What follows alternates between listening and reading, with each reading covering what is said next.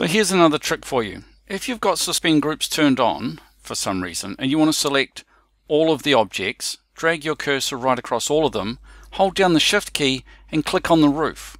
Now you'll notice that it's selected all of those as individuals, and it's also deselected my roof.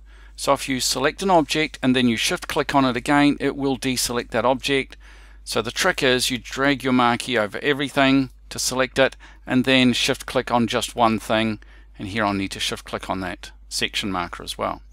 So that's a great way of doing it, so you can select multiple objects, and you can also deselect objects that you don't want to have selected, allowing you to, for example, delete things and leave some behind. So that's drag, Shift click on the things that you want to keep, and then you can delete the whole lot.